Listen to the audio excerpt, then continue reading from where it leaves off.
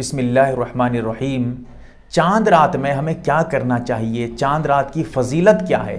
चांद रात यानी ईद उल अज़हा से पहले वाली रात हो या ईद उल फित्र से, यानी रमज़ान में जो आखिरी रात होती है जिसको ईद की रात कहते हैं, उस रात की बात वही मैं बता रहा हूँ। तो ये जो है ईदैन की रातें, इनकी फजीलतें और इनमें क्या क्या हमें करना चाहिए क्या नहीं करना चाहिए, इस वीडियो में क्लियर करके आपको बताऊंगा। जैसा कि हदीस में आता है कि मन क़ाम लैलतल ईदैनि मुहतसिबन लिल्लाहि तआला लम यमुत क़ल्बुहु।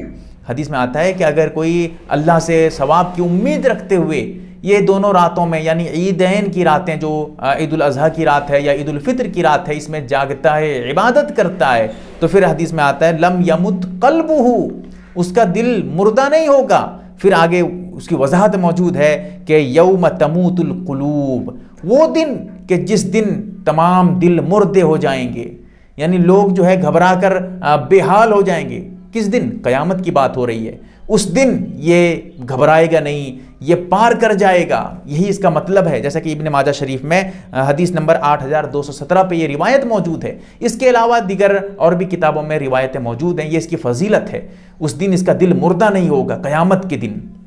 इतनी बड़ी फजीलत है। और उसके साथ साथ हदीस में इस रात को लैलतुल जायज़ा भी कहा गया है। जायज़ा यानी आदमी जो है अपने आमाल का जायज़ा ले। जायज़े का एक माना ये भी हो सकता है, दूसरा माना इनाम के माने में भी होता है कि ये इनाम की रात है, अल्लाह ताला इनाम देते हैं अपने बंदों को। रोज़ा रखे थे इसीलिए इनाम देते हैं, कुर्बानी करेंगे इनाम लेते हैं अल्लाह से, इसीलिए इस रात में इबादत करनी चाहिए। तो इसका दूसरा नाम लैलतुल जायज़ा भी रखा गया है। इसमें क्या करना चाहिए? नौजवान ये समझते हैं कि इस रात में जागना है। जागना भाई कोई इबादत नहीं। पूरी रात आप जाग जाते हैं, एक भी नेकी नहीं मिलेगी आपको। क्यों? क्योंकि जागना कोई इबादत नहीं, असल है इबादत करना, सवाब लेना। आप पूरी रात जाग कर गुजारते हैं, एक दो रकात जो है मर्तबा सुभान अल्लाह अल्हम्दुलिल्लाह कोई तस्बीह वगैरह कहते नहीं है, कोई सवाब आपको नहीं मिला।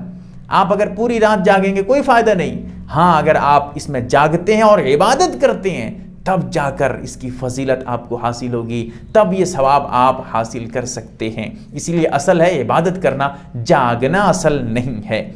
उसके साथ साथ इबादत क्या करेंगे, कौन कौन सी इबादतें करेंगे? कोई ख़ास मुतय्यन तौर पे इबादत नहीं है कि ये काम करो वो काम करो, ऐसी कोई बात नहीं।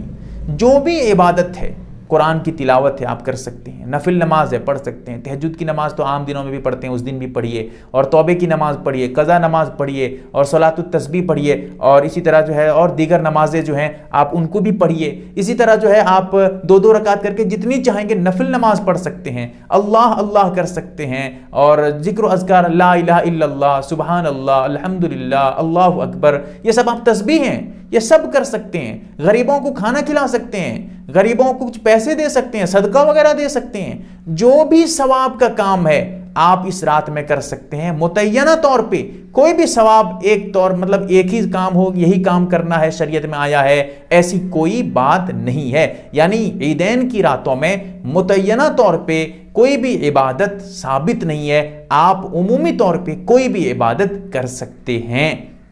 इस रात को बराए करम बर्बाद मत करिए, रात जाग कर या फिर बेफजूल चीज़ों में मोबाइल वगैरह में लग कर या फिर इधर उधर फालतू चीज़ों में बैठकर दोस्तों में बातचीत करके वक्त को। इतनी बड़ी फजीलत वाली रात है, दो ही रात है, एक ईद की रात एक बकरीद ईद की रात।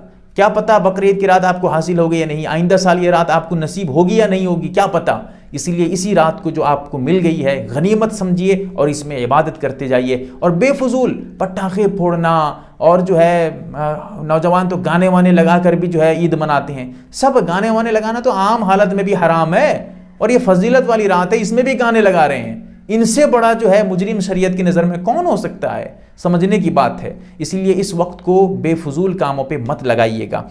MARB दीनी मालूमात चैनल को सब्सक्राइब करें और घंटी वाले निशान को जरूर दबाएं ताकि हमारी हर नई वीडियो आप तक पहुंचती रहे। वीडियो को लाइक और शेयर जरूर करें, और हमारी हर वीडियो आप अपने चैनल में डाल सकते हैं। नीज हमारे साथ व्हाट्सएप पर जुड़ने के लिए आप अपना नाम और मुकम्मल एड्रेस के साथ ऐड लिखकर मेरे व्हाट्सएप नंबर 8908939343 को मैसेज करें।